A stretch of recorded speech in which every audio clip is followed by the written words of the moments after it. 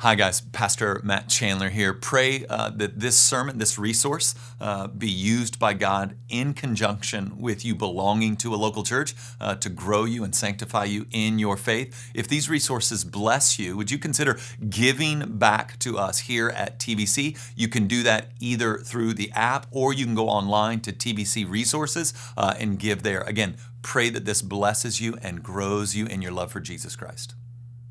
Good morning, church. My name is Jeff Warner. I have served in the students ministry for the last 15 years, and my wife and I are a host home for the young adults practice group for the last 2. This morning's scripture will be 2 Corinthians 9, 6 through 11. The point is this: whoever sows sparingly will also reap sparingly, and whoever sows bountifully will also reap bountifully. Each one must give as he has decided in his heart, not reluctantly or under compulsion, for God loves a cheerful giver. And God is able to make all grace abound to you, so that having all sufficiency in all things at all times, you may abound in every good work. As it is written, He has distributed freely, He has given to the poor, His righteousness endures forever. He who supplies seed to the sower and bread for food will supply and multiply your seed for sowing and increase the harvest of your righteousness. You will be enriched in every way to be generous in every way, which through us will produce thanksgiving to God. This is the word of the Lord. Thanks be to God. Thanks, Jeff. Well, I don't know if you pay attention to this kind of thing, but if you want to be popular here at the Village Church, I would get into student ministry and young adult ministry. They just, every time somebody from that ministry is a reader, the crowd goes nuts. And then other ministries, they're like, yeah, but that one, they're free in a way that we lost as we got crusty growing older. So if you have your Bibles, this is our passage, and I'm eager to dive into it, just kind of going to work through it line by line, but I want to frame it maybe differently than maybe you're framing it in your mind. I have had a probably single-minded obsession for the last 20 plus years here as the pastor of the Village Church. I have been captivated by the biblical historical reality that the Holy Spirit can fall on a group of people in such a way as to transform a culture and drive out darkness and establish light. Like I'm telling you, that's the thing that rocks me. It keeps me up. It makes me hungry. It makes me pray. It makes me want to like squab with the devil. Like that's a driver in my life. And because if you were here in the early years, I mean, how often was I trying to point out what God did in Ephesus, that the Holy Spirit fell in such a way that the whole socioeconomic system turned on its head, and the people who were making money from sinful gain actually rioted. Like, can you imagine an outpouring of the Holy Spirit where it was impossible to make money off of sinful gain because the people had repented and were turning their back on that wickedness? Can you imagine like a metroplex where there are no strip clubs, there's no illicit drug use, that there's a kind of pervasive righteousness that settles over the entirety of the city? That's what you saw happen in Ephesus. And so I read that, I'm like, yes, I want that in my day. That's not, you're not telling us that in the book because that's for yesteryear. Let's pray that in. Let's fight for that. Let's organize for that. Let's do that. That drives me. That idea that the kingdom of God is now, not later. It's here right now, and it's pushing back what's dark, and it's establishing what's light. And you and I have been invited into that is the kind of pervasive push in my guts. It's why I preach the way I do. It's why I'm not, as Wesley said, a velvet-mouthed preacher. I'm not trying to lecture up here. I'm trying to scream. I've got something to say that's not, here's a linear consideration for your, that's not what I'm doing up here. That's why there's not fill in the blank notes. Nothing against that. Just, that's not why I think we've gathered. We've gathered so that the Spirit of God might edify, encourage, and point us in this direction, because I'm pulling all of this from the book. So let me show you. This is Jesus. He's Mark 1. So that's early in the gospel, right? Mark 1, that's early. Right? Not midpoint, like early. And he's doing these miracles, and he's establishing that the kingdom of God is there. Every time Jesus does a miracle, he's showing you what the kingdom's like. Right? When he heals the sick, he's saying the kingdom drives out sickness. When he raises the dead, the kingdom has victory over death. When he calms the waters, he's showing you that the kingdom of God is at hand. And when Jesus comes, he comes preaching the gospel of the kingdom. He comes preaching that sin and death's reign is over, that it's on the clock, and now it's only a matter of time before the whole universe sees it clearly. Here's Jesus. This is Mark 1, 14 through 15. Now, after John was arrested, John the Baptist, Jesus came into Galilee proclaiming the gospel of God. Now, what is the gospel of God? And saying, here it is, the time is fulfilled. So the Old Testament, the time is fulfilled. All the covenants, all the promises of God, all that God's been up to since day one for us. He doesn't have a day one, we have a day one. So the whole point of creation, the whole purpose that we're here, the time is now. It's fulfilled in what? That the kingdom of God is at hand. That means the kingdom is here. Not a future reality, a present reality. And you and I feel the tension of that because we're stuck in the already but not yet. You tracking with me? Like we're just stuck in the middle there. Like it's inaugurated but not consummated, right? It's, if you're a history buff, Normandy's been taken, right? The beach has been taken. Now it's just a matter of time. Once we had that stronghold there in Omaha and on those beaches, then it was over. It was just a matter of time. That's where we are. We still have a fight in front of us, and yet the beachhead has been set. And then later on, he explains how the kingdom works in this great illustration where the rulers didn't like Jesus. He threatened their money, he threatened their way of life, he threatened their, and they accused him of driving out demons by the power of demons. So he's casting out demons because that's what the kingdom does. It drives out darkness. And in order to try to make him lose credibility, they say it's by the power of Beelzebub, all right? The Lord of the Flies. It's the power of demons that he drives out demons. And so Jesus has some things to say about that. That's not, by the way, a neutral question. Is it true that you cast out demons by the power of demons? That's fighting language, right? That's not, you're not asking a legitimate question there. You're trying to start something. And so Jesus answers their question, but we'll pick it up on what he says next. But if it is by the Spirit of God that I cast out demons, then the kingdom of God has come upon you. And then he starts to talk about what the kingdom is like. Or how can someone enter a strong man's house and plunder his goods unless he first binds the strong man? Then indeed he may plunder his house. Now you might remember this when we were walking through the book of Revelation together, but this is what Jesus just said. That the principalities and powers of this present darkness, that's language from the book of Ephesians, the wickedness and darkness that's behind all the wickedness and darkness that you and I can see with our eyes, have now been bound, and what it thought it had is now ours to plunder. That's the kingdom. You should rejoice in that, because if you're a Christian, you're part of that plunder, right? You were according to Colossians, you were in the domain of darkness until he transferred you to the kingdom of his beloved Son. You were blind, but now you see. You were deaf, but now you hear. You were dead, but now you're alive. You and I are actually part of this plunder, that the strong man has been bound, and the kingdom moves forth through the people of God, pushing back darkness, ordering and establishing light, and plundering from the enemy what he thinks is his. Every conversion, every bit of breakthrough from bondage, every baptism, every bit of repentance, every time someone moves forward and moves towards the grace of God, you're seeing plunder. And it's what you and I have been called to. And if we're not playing, then we're bored. And Christians should never be bored. Oh my gosh, we should never be bored. So here's a quote. I think it just provokes my Enneagram 8.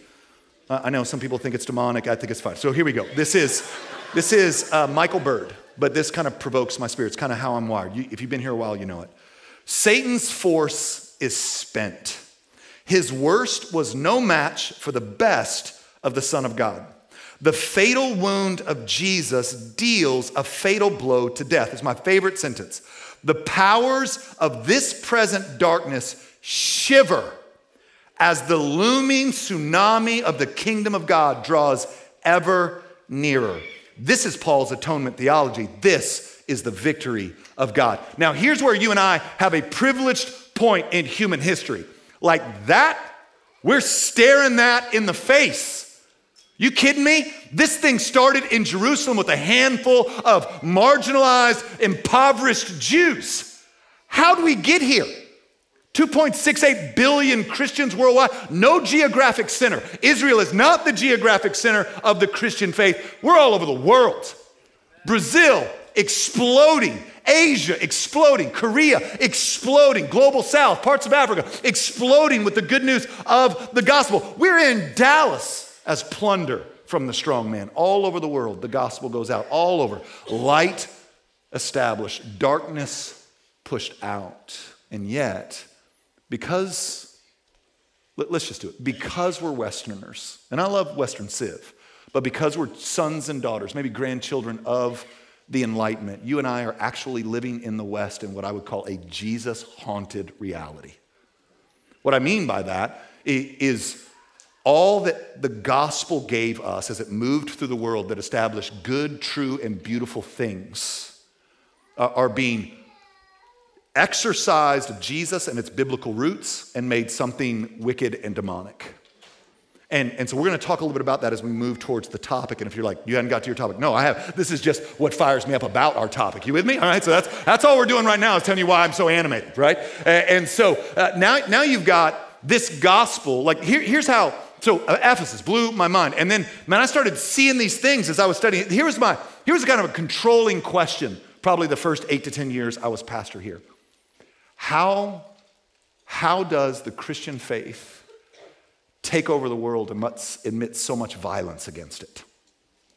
Like here, the numbers are just historical fact. It's not, and I know facts are how you feel, but like if data actually is true, within 300 years of the ascension of Christ, 51% of the Roman Empire calls Christ king. That's while they were burning us alive, while they were killing us in crowds, while they were, like where there was no gain to follow Christ unless Christ is resurrected and real. Right? Like how's this happen? Like how does the darkest, most violent, most sexually perverse empire the world's ever seen, how does it get overcome by these people that don't have political power? They're very marginalized. They're predominantly poor. How does it happen? How do you overthrow an empire with quiet submission to the God of the Bible? So that was my question, and here was what great. There are all sorts of, because it's true, it's historical fact, not fantasy. There are all these kind of 1st, 2nd, 3rd century writings where Rome is trying to figure out what the flip is going on. Who are these people? They thought we were cannibals. They thought we were, like they were very confused at what we were. That's why they tried to kill us, because if you're afraid of something, the best thing to do is attack it violently, apparently. And that was Rome's play. They were very confused by what we are. And so there are all these 1st, 2nd, 3rd century documents where Rome's trying to figure us out. One's from, you know it, you've read it. It's called the Epistle of Diognetus. Listen, I know, I don't even need to quote this, right? I know you got that tat of it on your, right? I know, I get it. So the Epistle of Diognetus was written about 40 or 50 years after the death of the Apostle John, right? The Apostle John wrote the book of Revelation. It's in a time of immense persecution of the church, like a deadly persecution of the church. And we find out, he clearly writes what's happening, why, despite Rome's best effort, lighting us on fire as torches, feeding us to animals for fun, plundering our property, putting us in jail, killing us wholesale, why it just kept growing. And so this is a paraphrase of it, and we're paraphrasing it for all our sakes. And here, let me just read it to you. This is from the Epistle of Diognetus. By the way, you can find this online and enjoy the whole thing. This is just a paragraph. Let me tell you why Christianity is spreading so fast. Christians busy themselves on earth, but their citizenship is in heaven. They live in their own native lands, but they live as aliens. For every foreign country is to them as their native land, and every native land is as their foreign country. Here's what I mean by a Christ-haunted moment in history. Up until this point in history, you were your ethnicity and you stayed there. You were your ethnicity ruled the world, and you stayed there. You were born either into a class of ethnicity that was subjugated and enslaved, or you were born into an ethnicity that ruled and had power, period. You didn't mix them, you didn't mingle them up. That is a distinctively Christian movement in history. And he's saying here, here's what makes them distinct. They are Romans, they are Greeks, they are Jews, but they see themselves as that secondarily. They see themselves, first of all, as citizens of the kingdom. That their land is foreign and their foreign land is home. Do you hear it? Like they move towards one another. Now, here's what I mean by Christ haunted. So, human rights, ethnic harmony, all these things that we're fighting for, they've been divorced of Christ and owned by a mentality that doesn't want to acknowledge Christ or acknowledge the boundaries or acknowledge the saving, forgiving work of Christ and made something altogether new. But you don't even have the language or the intellectual structure for ethnic harmony without the gospel slamming into a broken world. You don't have that. It didn't exist. It was you were what you were. And that's why it was hostile. Like these crazy, like how do you make sense of these people? Are they the black folk? No. Are they the white folk? Brown folk? Asian? It's all of it. It just doesn't make, it's like blowing their mind. There was no category for it. And then he goes on, listen to this. They marry and have children, but they do not kill unwanted babies. Now again, no, I mean, you can clap if you want. I'm here for it. This is a moment in human history where life is so cheap that it's hard for us to get our mind around. You had a baby girl, you didn't want that baby girl. It wasn't good to have a baby girl. It wasn't good to be a girl in this moment in history. Because when sin has its reign, women and children suffer the most. You could just take that girl, open up your front door, chuck her in the front yard, and shut it. Christians came along with their Imago Dei theology and said, no. And grabbed those babies and started orphanages, and churches were raising those girls. In fact, I read one guy tongue-in-cheek that explained the rapid growth of Christianity through the Roman Empire by saying all the girls were in the church. That's where all the ladies were, right? The church had adopted all these little baby girls, and then those boys hit puberty and like, where are the ladies? Oh, church. And some of you brothers in here, you know that right now because you're here because of that, right? And then like, don't, because I'm already running behind. So we've got this different view in an ethnicity. We have this different view on life, that it's valuable, that it's significant, that you've been made in the image of God. You're not a monkey or a dolphin, or you have value and worth beyond that. But then he goes on, they share their table with everyone, but they don't share their bed with everyone. A completely different standard of what sex is, how it works, and how God gave it to us for flourishing, right? To this day, if you go to places where there hasn't been a strong gospel presence, you will find red light districts given over to the culturally accepted practice of a husband having a side piece. I know it just got quiet because I know some of you are like, I don't think he can say side piece here. I don't think you're allowed to say that at church. But that, like I'm telling you, I'll be on a plane to the other side of the world just a couple of weeks from now. I'm eager for that. And the most heartbreaking, soul-crushing moment of that whole trip, the one that I won't be able to get off of me for a couple of months, is walking through a red light district and seeing the outcome of a perverse sexual belief system that would just make us bodies and not souls. But Christians came around and said, one man, one woman in the covenant relationship for life. Again, that's new stuff. Say what? One man, one woman for the rest of your life in covenant? You can get bored with that? I mean, I'm telling you, this was a different day, but we're haunted. Like this is a Christian ethic that we're going to try to get rid of Jesus and honestly, we're trying to get rid of the whole ethic. And I don't know that it's going well for us. It's making us foolish in our thinking. Like an 18-year-old girl will be like, man, I'd love to get married and have kids. I'm like, that's crazy. That is crazy. You work on your career, get to be 30 years old, and then when you've got your career established, then get married. 18-year-old girl, oh man, I'd like to sell pictures of my naked body online and just give my most fertile years over to wild promiscuity. You can do that. Just don't get married. That's crazy. Do you see what's happened? Like we've bent our brains. But the ethic turned Rome on its head. No, we're not participating in that. One man, one woman in a covenant for life. Then, listen to this. They love everyone. By the way, this is still my intro. I'm sorry. They love everyone, but are persecuted by all. Now, this is here. This is where we're going. They are poor and make many rich.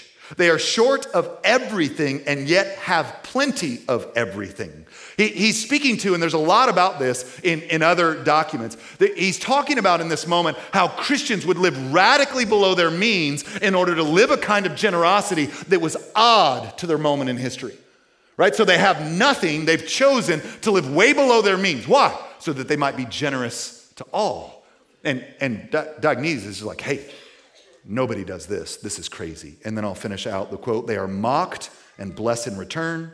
When they do good, they are attacked. When they are attacked, they rejoice as if been given new life. You have to try this week. When you're mocked or attacked, you have to bless instead of hopping into a meme war and seeing how that thing plays out. I would just encourage you get attacked, bless.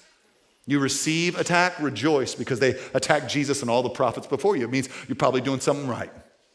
Now you could be a jerk, so I'd just ask some friends. If you're getting attacked for being a jerk, the Bible doesn't praise that, it calls you a jerk. Right? And now let me read you one more, and then I want to dive into where we're going. This is Aristides writing to Caesar Hadrian. Same question. Who are these people? What in the world's going on?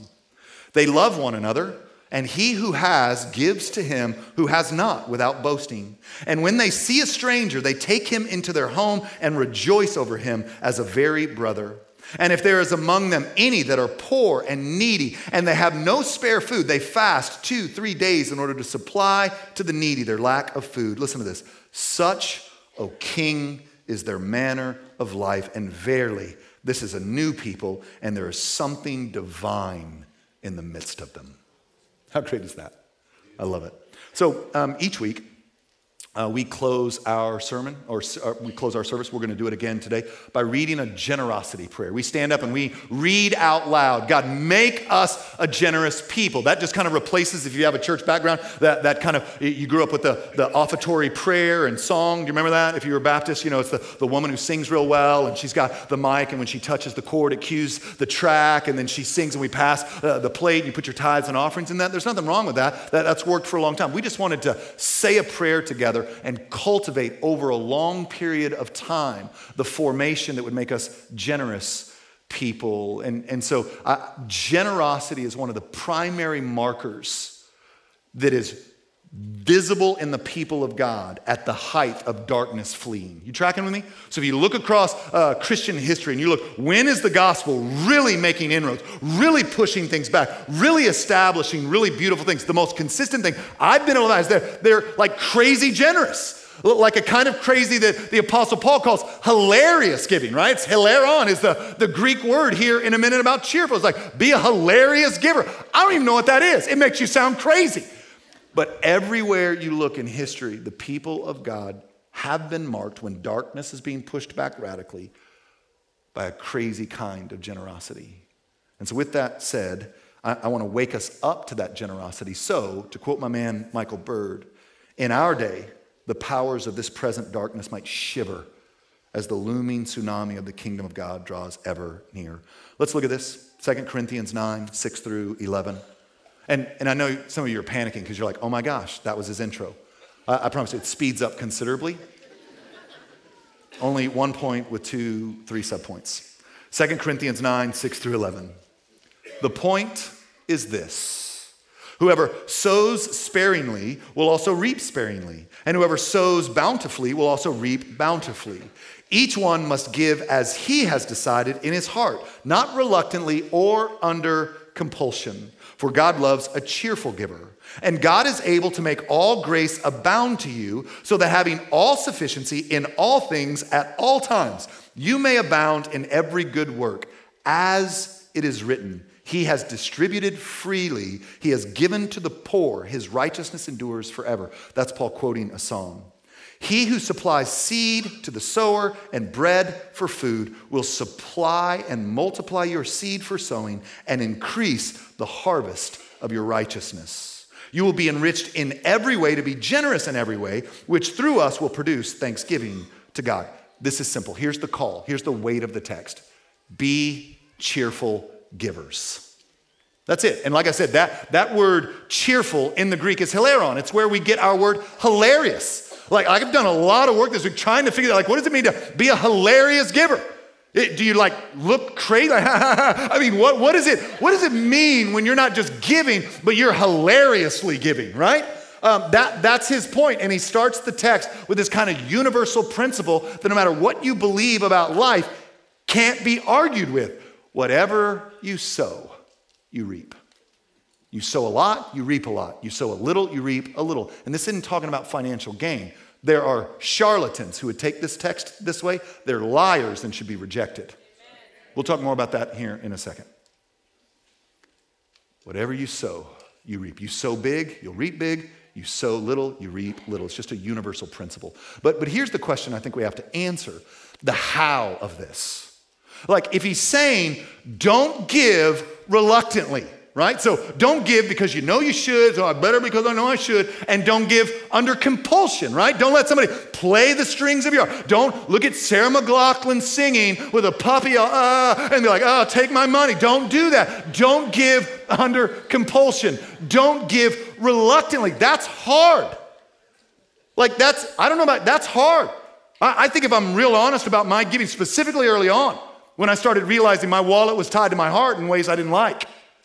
Like it felt reluctant to me at first. And then there are times I felt manipulated to give. Like I felt my emotions were messed with so that I might give. And so how do we, if we're supposed to be hilarious givers, like how do we cultivate a heart that gives cheerfully, joyfully, hilariously without it being driven by reluctance or compulsion? Well, there's two things, and I'm just going to say the two things, and then we're going to dive in. Giving cheerfully or hilariously requires us to orient our hearts around what's true and to see all of our stuff for what it really is. You got me? How do we cultivate hilarious giving? I want to be hilarious. I want to have hilarious giving tendencies. I want to be hilariously generous. How do I cultivate? How do I do that? Well, the first thing, it requires me to orient my heart rightly around God. So let me just show you this. The only way, and I believe this, right? After 30 years of ministry, 21 with you, right? The only way you can really be cheerful giver is for you to know that God is generous and that everything you have is a gift from him, and especially that Jesus Christ, our great God and Savior, has come to give you his life, his death, his burial, his resurrection. That the only way for us to cultivate cheerful giving is to remember and orient our lives around all that we have received, primarily, but not limited to, the life, death, resurrection, ascension of Christ, and the sending of the Spirit to let us walk in victorious living. Right now, let me show you the passage, because the passage is insane. And God is able to make all grace abound to you. Listen to this. So that having all sufficiency in all things at all times, you may abound in every good work. As it is written, he has distributed freely. He has given to the poor. His righteousness endures forever. Did you just hear this passage? Like, you want to talk about the generosity of God. Here's what he just said. All grace. How much of it? All. How much grace does he have? Inexhaustible well. All grace, all sufficiency in all things at all times given to you. Are you kidding me? Like, listen, man, I know some of you. I know where you've been. I know what you're in right now. I know what I've been in. Here's the generosity of God. All grace, all sufficiency at all times in every way given to you. When? This morning. Like, listen, when Lauren and I, 7 years of tough marriage, all grace, all sufficiency at all times. I'm looking around the room. Paul Averlin, you've been through it. All grace at all times, all sufficiency. I watched you walk through. Maria, still in it, gut-wrenching, and he sustains. Like, this is his generosity. He never runs out. You never out-sin him. You never out-screw him up. You can't do it. All grace at all times, in all things, with all sufficiency. I mean, there's a billion stories in this room that testifies that that's how generous he is. It's not just your salvation. It's sustaining you all the way home. And if you get that, you're like, oh my gosh, why wouldn't I give? Why wouldn't I hand this to somebody else, this thing that I've been given? Why wouldn't I be gracious to others? The grace given to me is crazy. Do you see what he's trying? He's like, he's not after your wallet, he's after your heart. God don't need stuff. And then God's hands tied because you're stingy. No, you're robbing you and him.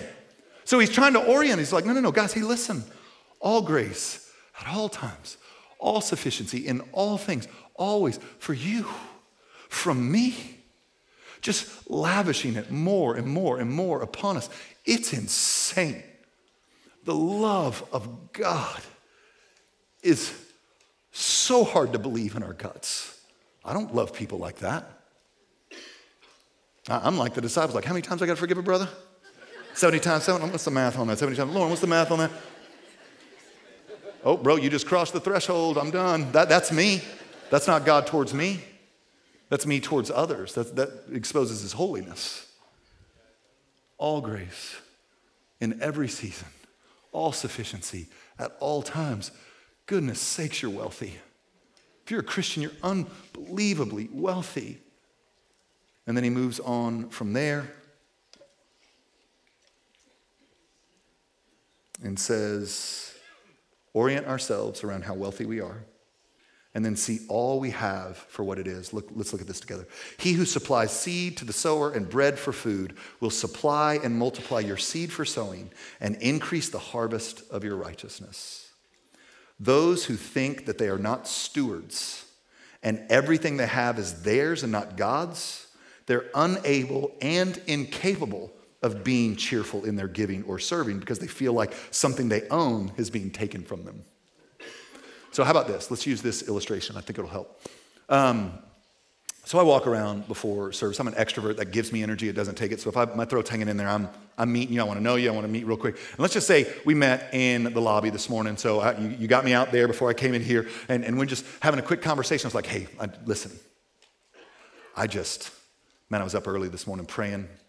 The Lord laid you on my heart. Here's what I got for you. You ready? I want to give you $5 million. Here's the check. You can cash it right now. You don't even have to wait. $5 million. But here's the only thing I'm going to ask.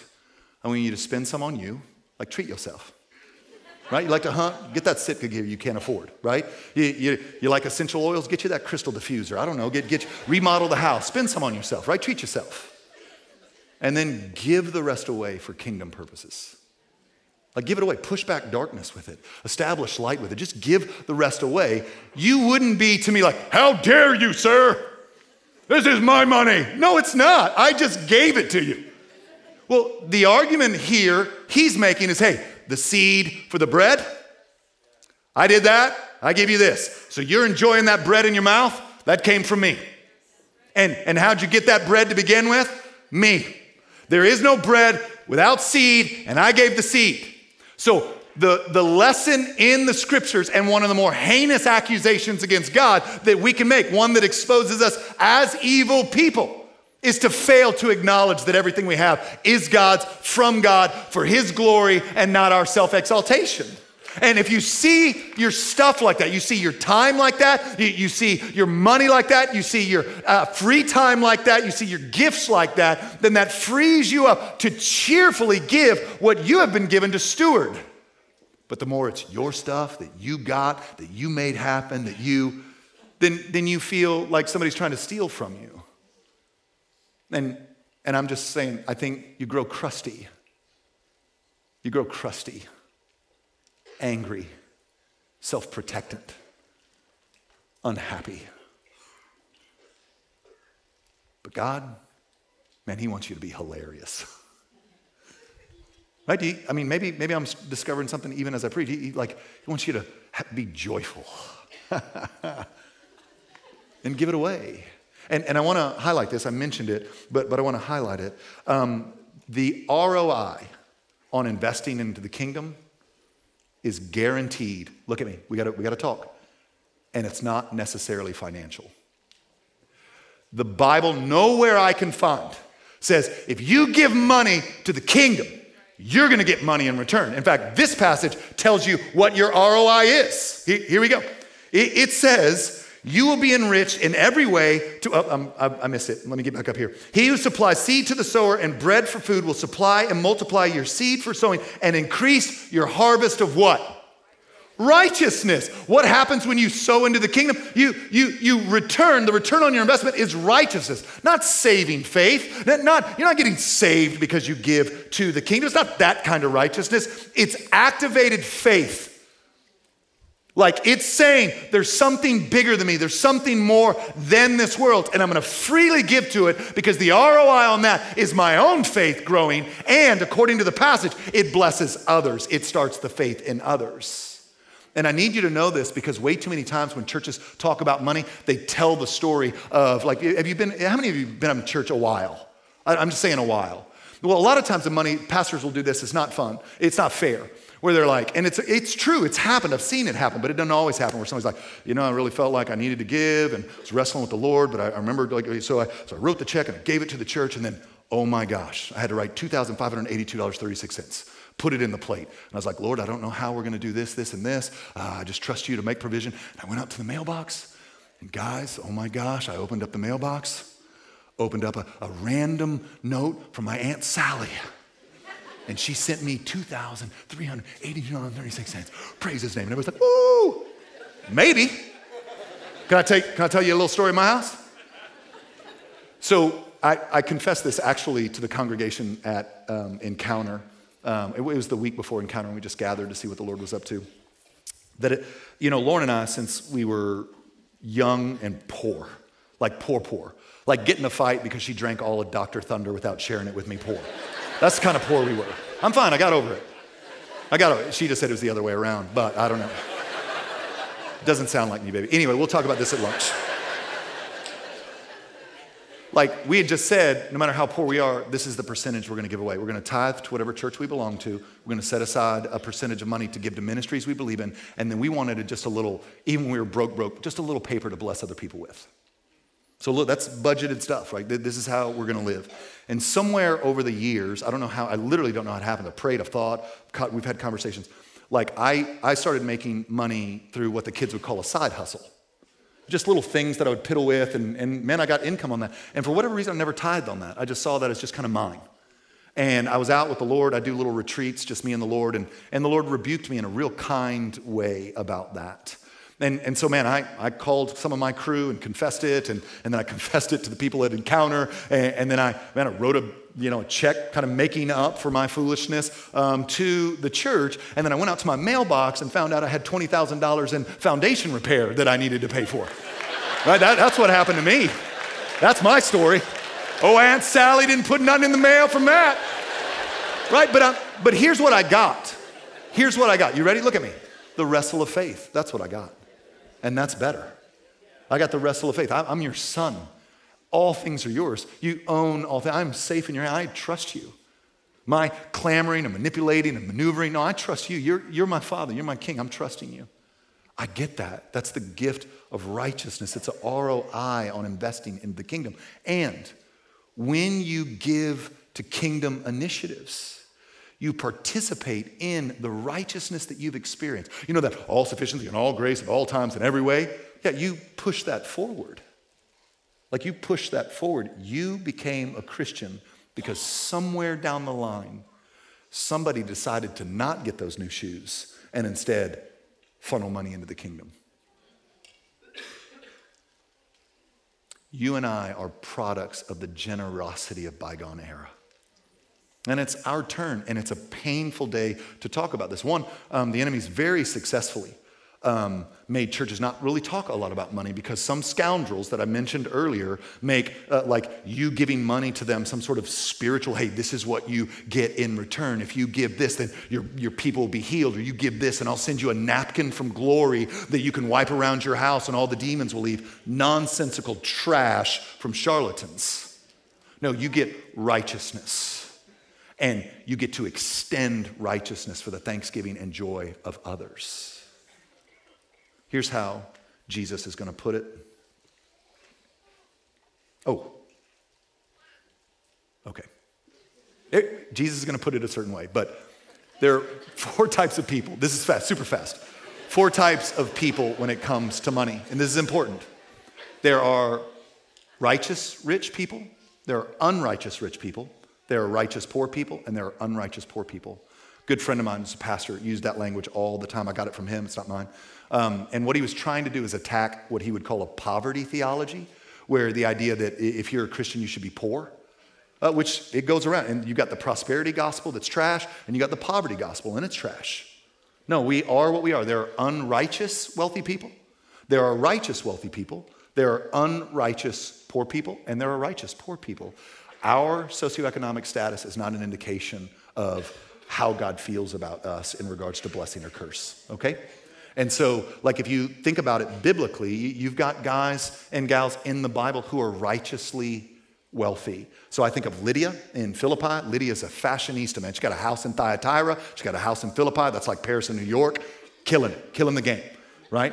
And and she encounters the gospel. She receives that sufficiency, that grace, all things at all times. And out of the abundance of that grace begins to see her wealth differently. And then you have the unrighteous wealthy. If you think of Zacchaeus before he was converted, just a total schmuck, right? Just thieving, conniving, lying, manipulating to gain wealth. And when he becomes a Christian, he begins to move in the way of generosity. In fact, he gives money to everyone he had stolen from, right?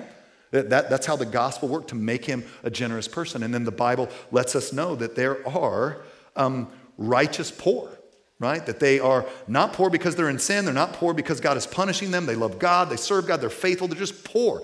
Like, this is Jesus. Jesus is homeless. But then there are also, and this is Proverbs, don't get mad at me, there are those who are poor because they're unrighteous. What does that mean? Well, the Proverbs lets us know. They're sluggards who won't work. Entitled sluggards who just won't work. They won't hold on to a job. They drink away or gamble away their monies. You see in Proverbs that there are those that are always chasing fantasies and get rich quick schemes and trying to leverage themselves in such a degree that perhaps they can strike it rich and then maybe even retire early, right? I've already bagged on essential oils. I can't also bag on multi-level marketing. You don't divide the front on a week like this. You just pick one of them. I'm going to take the oil people and let's do it. We've been at it a while. Here's what Jesus says about money, so you know his heart towards you. You ready? Do not lay up for yourselves treasures on earth where moth and rust destroy and where thieves break in and steal. But lay up for yourselves treasures in heaven where neither moth nor rust destroys and where thieves do not break in and steal. Listen to this. For where your treasure is, your heart will be also. Do you see what he's after? He's after your heart. Like I said, guys, in fact, in another Philippians 4, when, you know that verse that everybody pulls out of context, I can do all things through Christ who strengthens me, right? Like we make it about baseball or business. And really what Paul's talking about, if you read the context, is I've been poor and in prison, and I stayed at Lydia's house. I can do all things through Christ who gives me. I can be broke, briggity broke, or I can have cash. I can do both through Christ who strengthens me.